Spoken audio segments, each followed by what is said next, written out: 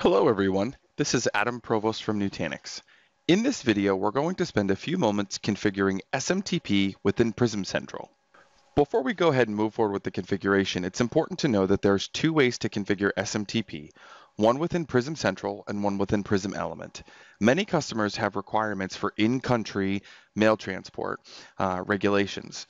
So we've provided the ability to have Prism Central provide kind of a global hierarchy, as well as have different SMTP configurations within Prism Element. In this video, we're going to focus on Prism Central. The very first thing that we do is we click on the lines here for our bump out. We go to Prism Central settings. We navigate to our SMTP server.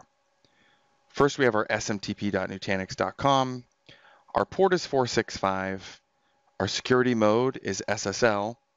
The user I've already pre-populated with my adam.provost@nutanix.com. I'm going to go ahead and enter in my password. And then the from email address can really be anything within your organization that's allowed. Go ahead and click adam.provost@nutanix.com. And then I can actually test straight from here. So if I wanted to test, I was able to successfully send a test message and save my configuration. My recipient email is going to be adam.provost@nutanix.com, and it's going to be testing, and my email is going to be test email from Prism Central. Okay, I'm going to go ahead and click send my test. It was sent successfully.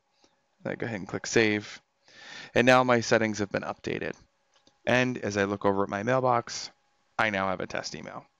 This has been how to set up Prism Central with SMTP email alerting. Thanks.